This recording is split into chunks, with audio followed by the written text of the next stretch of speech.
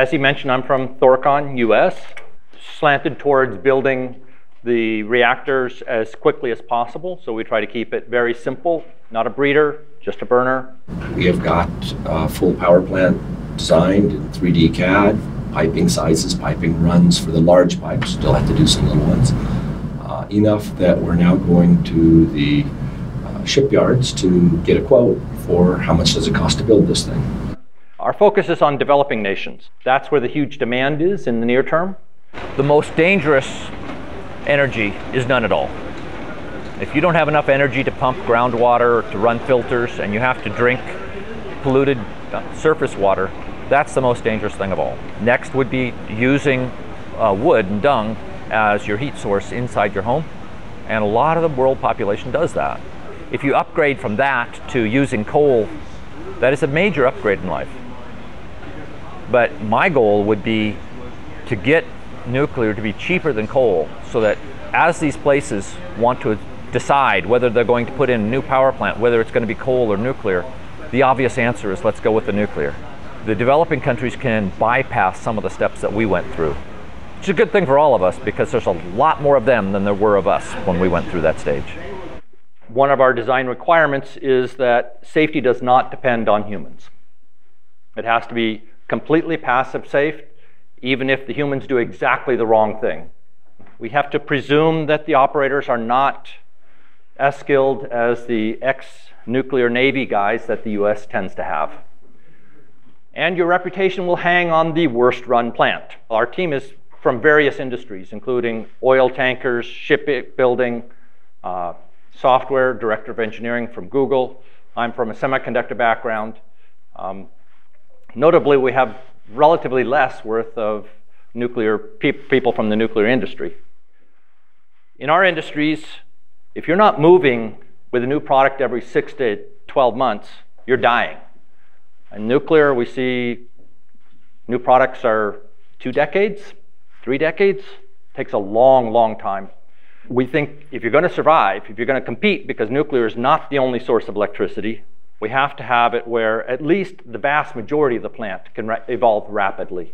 So we work very hard to keep the nuclear regulatory portion as small as possible.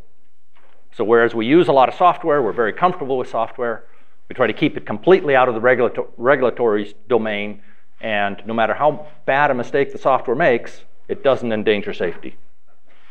Safety also is not really a matter of radiation. Safety is a matter of addressing fear of radiation. It's getting confidence both in the politicians, the press, and the public that you're not going to wipe them out.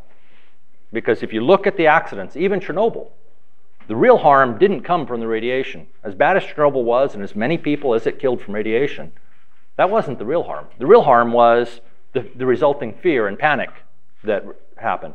In Fukushima, it's even more extreme, where you basically had no one hurt from radiation, but you've got 1,500 people or so that were killed directly from the evacuations, and probably quite a bit more that are going to end up dying early because they turned off all the nuclear power plants and switched them.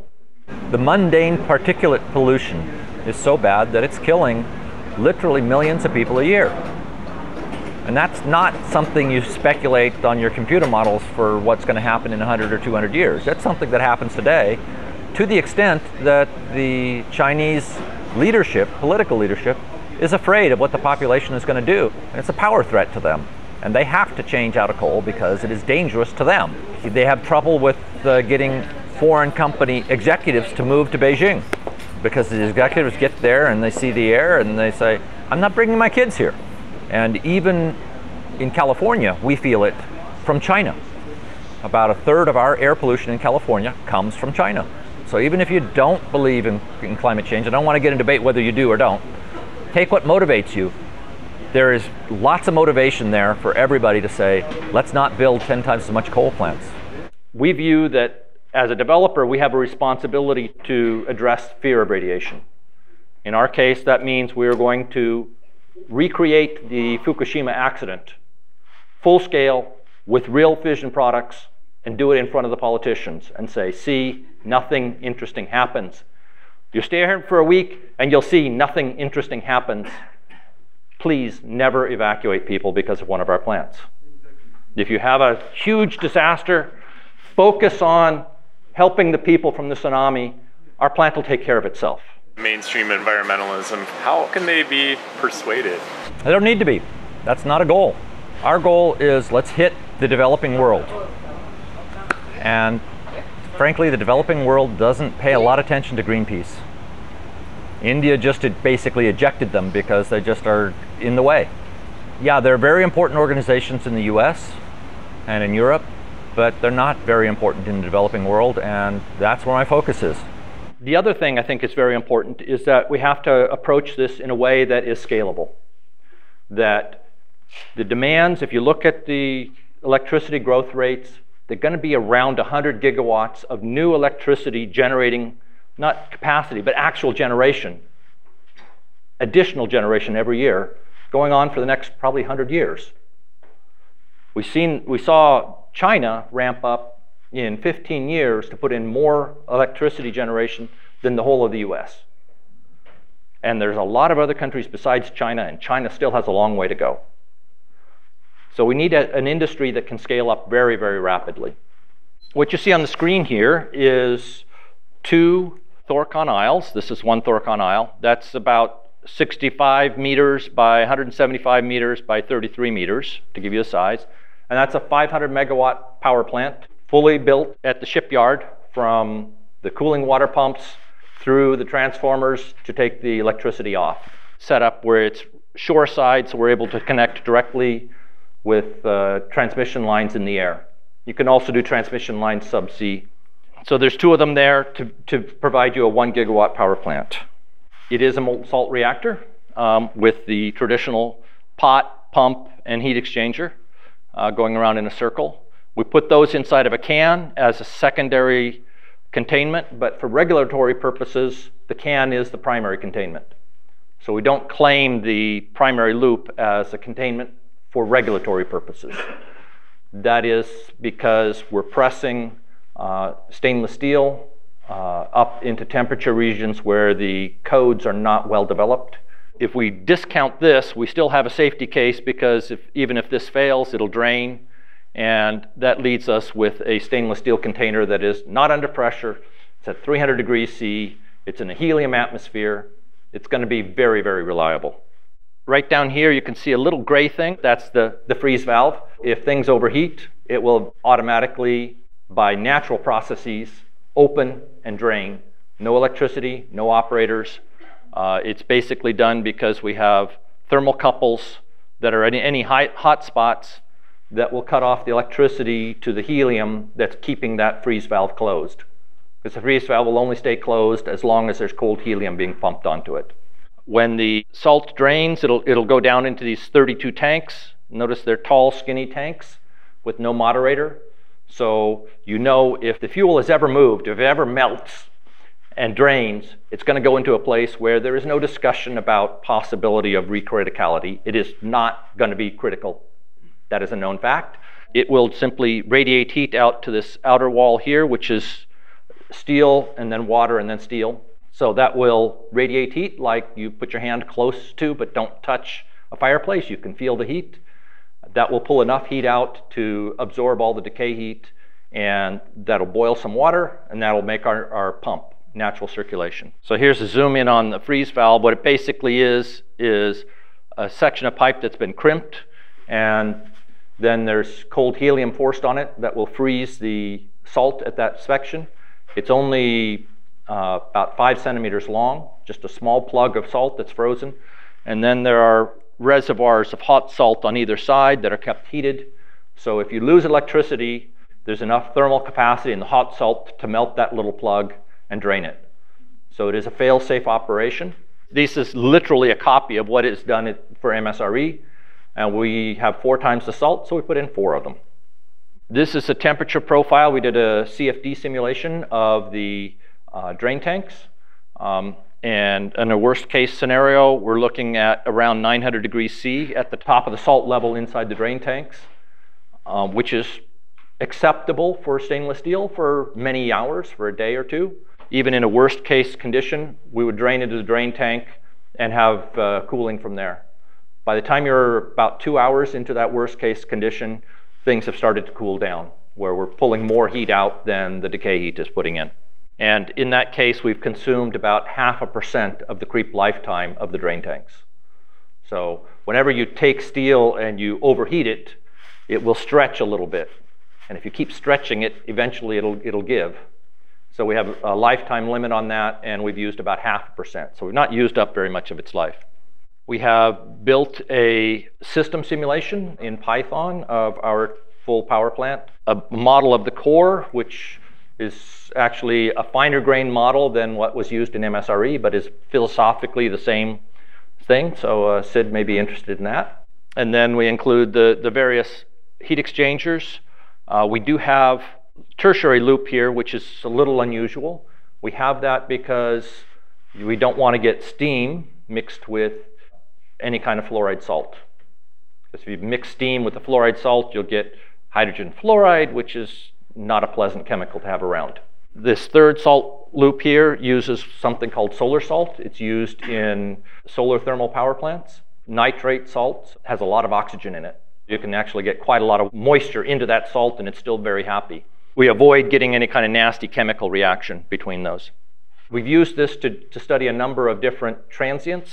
In this case, what we did is to ramp down the salt flow at 10% per minute till it was half flow, and then ramped it back up. This would be your primary means of changing power levels. This is at 10% per minute, which is double the rate that the EU utility requires, which is 5% per minute. So it's at a decent ramp rate, and done only with changing the flow rate of the pumps. That is a little more aggressive than what MSRE had. We'll see if we can actually pull that off, or if we actually have to use a regulating rod to make the transitions. The goal is between the 4 loops to keep the steam temperature within plus and minus 15 degrees C. You don't want to jerk the high pressure, thick steel components that are in the turbine around in temperature very fast, because the blades will expand much faster than the casing, and then they'll rub, and that's not good. We did run a case that was like Fukushima. Well, suppose there's an earthquake, and we drop the shutdown rods, and then for 45 minutes, well, actually we did it for less time, but for a while you have the pump still running because the diesels were still running for 45 minutes. That drops the salt temperature down, and then the system drains, and the maximum temperature seen in the primary loop then is 750, which is just modestly over its normal operating range. Our baseline design assumes high assay, low enriched uranium. Awful name. 19.75% enriched, and then the rest of it's thorium. So the heavy metal is 85% thorium and 15% uranium.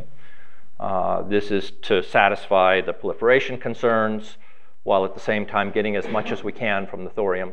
That has good implications for the fuel costs. It's about 0.5 cent per kilowatt for fuel. We generate about half of our own fuel. Between the thorium and the uranium-238, we end up generating about half of the fuel we use.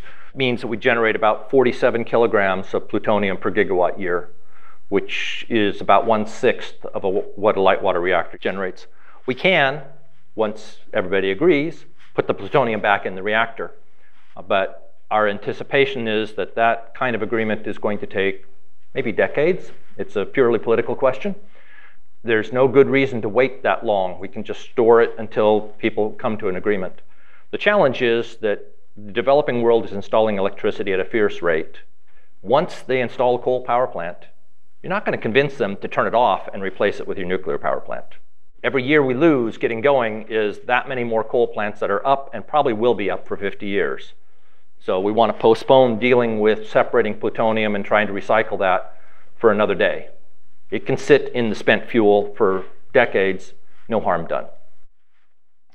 We do have a backup plan because we are not confident that the low-enriched uranium, high-assay low-enriched uranium is going to be available when we are ready for it.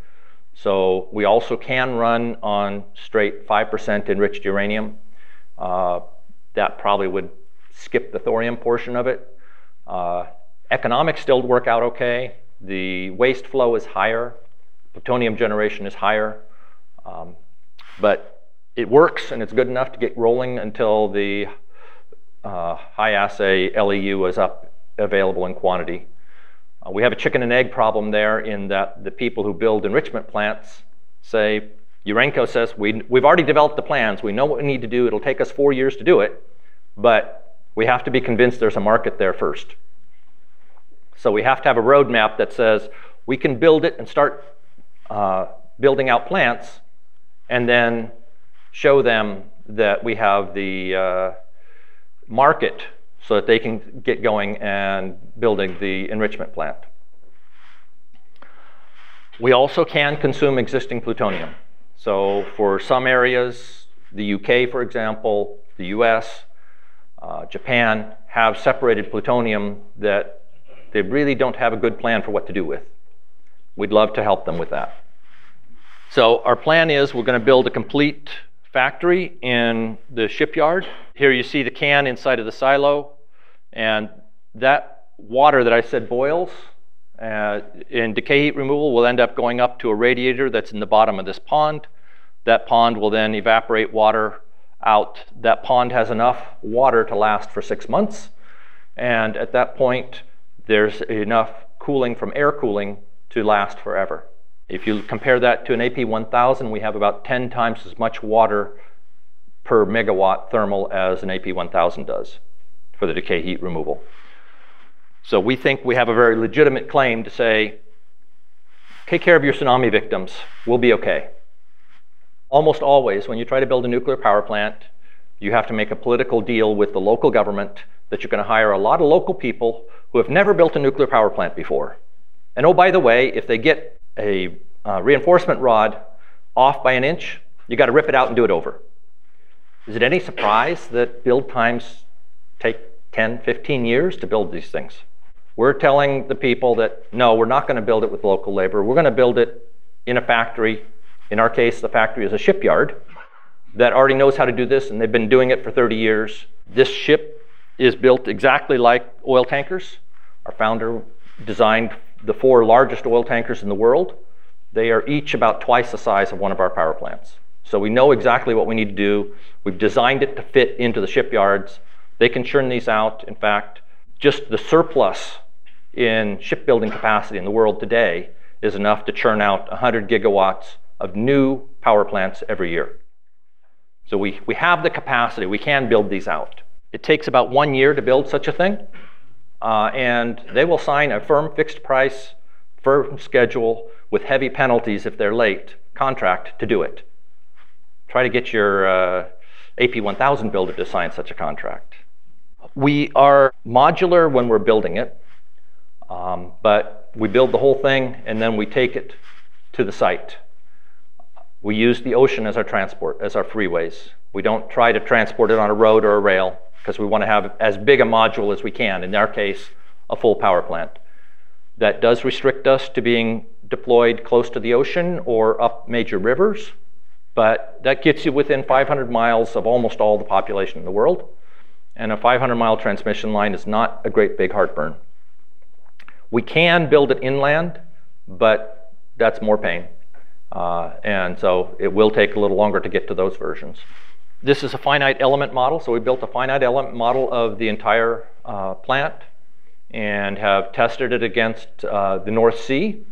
So we have a 100-year storm with 9-meter waves. If you could imagine your power plant being lifted and moved up and down by 9 meters on one side and then the other and rocked back and forth like that, that gives us accelerations in excess of 1 G that lasts for hours or days, not 1 or 2 minutes. So to us, that's a lot more severe a test than earthquakes. We've already passed that test. We're now working on the aircraft strike. The exterior walls have 3 meters space, steel, 3 meters, and then steel. This is standard for double hull carriers. If you fill that space with concrete, it will take any aircraft strike you want. We are struggling a little bit with the modeling of that. The LS Dyna models have deformable targets, but rigid strikers, or deformable strikers or rigid targets, and we really need to have deformable for both. So we've taken the very conservative approach of saying when the plane strikes the power plant, the plane stays in perfect condition, and the power plant gets damaged. If you've seen the F-4 fighter running into the concrete wall, That's not what happens. The plane turns to dust and the concrete wall gets a dent. So when we make that very conservative assumption, the GE engine, which is the largest engine around, penetrates by 1/10 of a meter, 0.15 meters, and then bounces back. Also have done that with sand. Sand makes it a little easier for us to deconstruct the power plant. So the plan for deconstructing it is the reverse of installing it. So when we install it, we tow it to the site, then we ballast it so it sits on the sea bottom, so it's sitting firmly on the sea bottom. When we want to decommission the power plant site, we take out the can, and that's the whole radioactive portion. And then for the rest of it, you deballast it, and you can tow it back to a standard ship junkyard site where they recover it for steel. For earthquakes, we're not expecting any problem for safe shutdown. The spec at the moment is 0.8 Gs, which is in fair contrast to what standard light water reactor specs are, which are 0.3, 0.4 Gs. So that should allow us to deploy to a lot more sites. We're not providing a spec for the operating basis earthquake yet, because that will depend on what happens with the turbines. And to be honest, we're competing with coal. We don't see other nuclear as our primary competition. We see our primary competition in the developing world is coal. They don't have a spec on their operating basis earthquake, so we're not trying to spec one either. We're really focused on trying to keep the cost down. We believe we're going to come in at under $1 a watt, and at cost of around 3 cents per kilowatt hour and a price around 6 cents per kilowatt hour. I think the biggest impact is going to be the companies have a reliable electricity close to their park. So I'm envisioning that you're going to end up with large industrial parks pretty close to these nuclear power plants that provide employment, and that's the biggest benefit to people. Our first country deployment is planned to be Indonesia.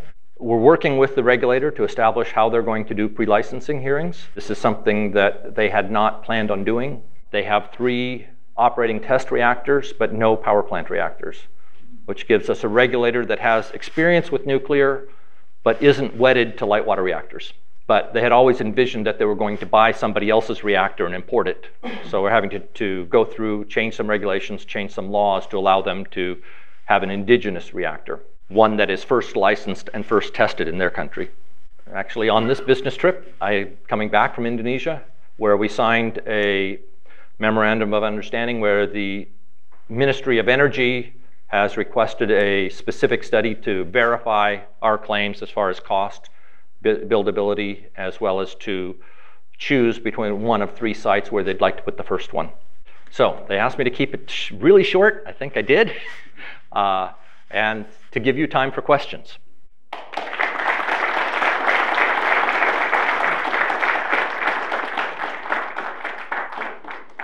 The primary vessel, will that be Hastelloy? No, it'll be stainless steel 316.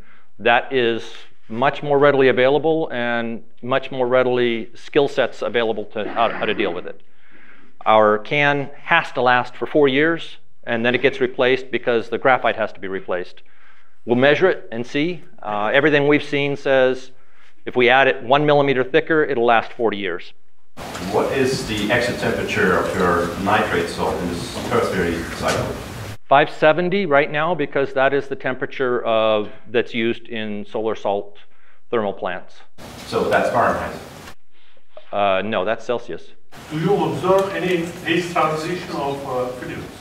No, the salt is solid at 500. We start at 565. It boils at 430. We stop at 704. So no, we don't see that. You said that you will work with LEU or even 5%, and you mentioned the plutonium accumulation. How you deal with proliferation? Because if you stay with your plutonium in there. It's similar to light water reactors. You have a spent fuel that has to be monitored. It's still in the fission products until it gets separated.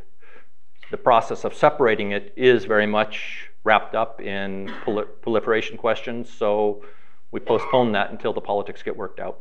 So I like the presentation you gave on your power plant, and you mentioned that you have to change the can from time to time. If I recall your website, you have a special ship for that. Yes. Do you have any specifications for that ship? Yes, we've drawn up some specifications for it. There are international standards for ships that do transport nuclear materials, and they don't seem to be daunting. Yeah, who is going to pay for the techno-economics? Is the Indonesian government going to do that, or somebody else? No, we get to. Yeah, I would think so. But the way we're doing it is we're going to one of the major shipyards and providing them a list of suppliers and contacts, and so they're providing a cost estimate. So it's not us that's estimating, it's people who are in the business. What is the composition of your salt in the primary loop and secondary loop? So the primary loop salt is sodium fluoride, beryllium fluoride, fly but separate, but replace the lithium-7 with sodium. Not as good neutronically, but it's something I can buy. Secondary salt loop is the same, but doesn't have any heavy metals in it. Okay, thank you. Are you planning on any online processing, or just assuming you'll do processing batch at the end? No, we're not planning on online processing other than helping the off gas to come out. We get some plate out of noble metals. And no, we're not planning on doing much reprocessing at the end either, because that gets us all wrapped up in NNSA and proliferation discussions. So for the time being, it'll be spent fuel canisters. But I should point out that Indonesia has, I think, 17,000 islands, of which 13,000 are uninhabited. And we'll take one of those to be the national repository for the lifetime of all the power that's generated in Indonesia. I mean, you got to remember, we're talking Coke cans here, not train loads. So it really doesn't take much space. One more question, then we're going to have to move on. Okay, pick one. You get to pick. Go on, pick the young guy. Let's pick the young guy. Do you have an idea of the dose rate coming up of the can after a 4-year cycle? The fuel is transferred from the can that it was used in the operating into a shipping cask, which is more robust and has shielding. If you're outside of that shipping cask, you can hug it and not get overdosed. Just like, you know, you can hug a dry cask cylinder as well and not get too much dose. Let's thank Lars again.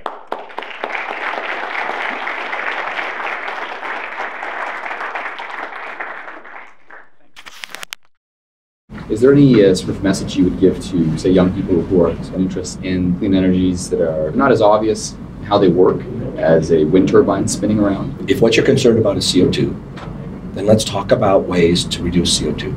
If it reduces the CO2, great, then let's look into that. I'd also say people of my generation have been more indoctrinated against nuclear, and younger people seem to be more open to looking into it. So I strongly encourage them to actually look at the data, look at how many people have been killed by all the different power sources, and understand you may have been fed a lot of propaganda. There seems to have grown a pessimism about the future. Disaster is coming. Blow that off. We got a great future coming. And go out and do something really interesting.